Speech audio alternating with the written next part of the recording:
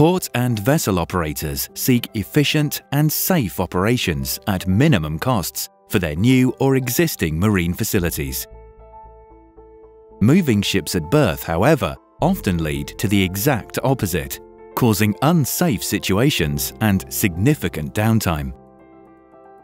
Understanding how a moored vessel responds to its environment and mitigating these effects can make the difference between a profitable port and a costly one. Royal HaskoningDHV can help you calculate and model the dynamic behaviour of moored vessels, providing valuable insight into your specific situation. So how does this work? To start, we first have to take a look at why moored vessels move. In inland ports, or ports protected by breakwaters, this is caused by wind, long period waves, and passing vessels. With the increasing length of vessels and the ever-growing activity in busy ports, this is now becoming an even bigger challenge.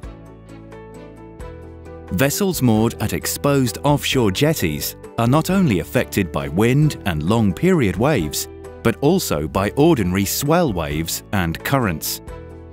Combined with new mooring patterns, such as vessels moored side by side, new situations arise for which static analysis do not suffice.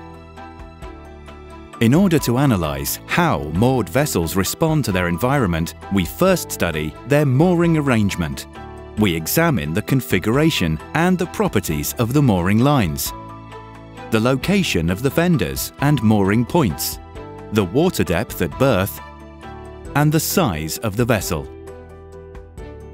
As a next step, the forces on the vessel from wind, waves, currents, and passing vessels will be calculated.